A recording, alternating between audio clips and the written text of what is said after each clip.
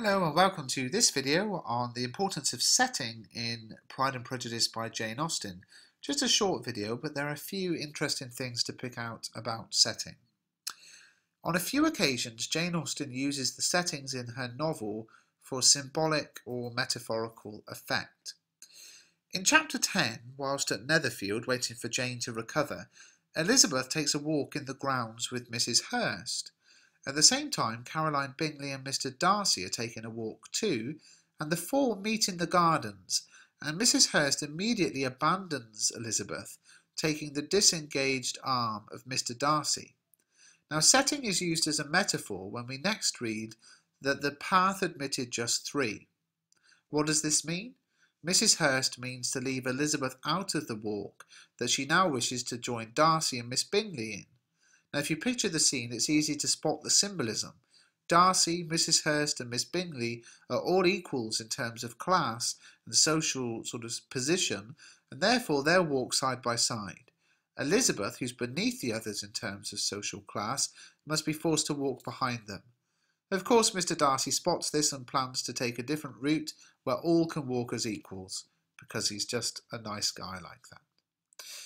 In chapter 43, Elizabeth visits Pemberley, the home of Mr. Darcy, and the description is probably the strongest moment of symbolism in the entire novel.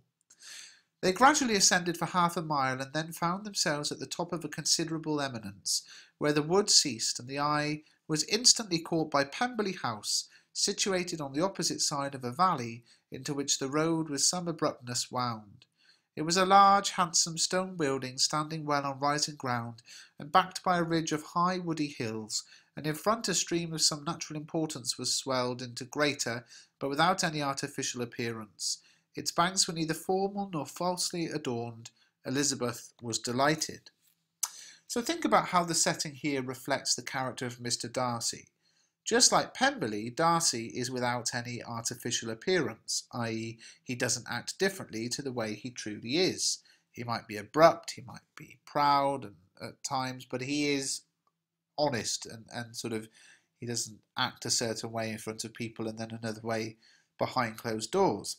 Similarly, he's not falsely adorned, meaning he's not decorated. He is what he is. And the meaning is clear. Darcy is blunt and abrupt, but at least he's honest and open, not behaving in a certain false manner just because of who he's around.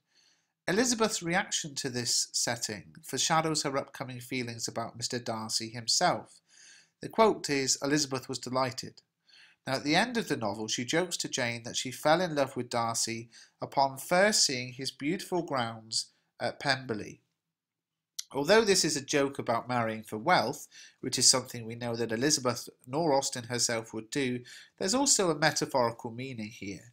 It could be that Elizabeth, upon seeing the gardens and grounds, realises that Darcy is honest, open and trustworthy.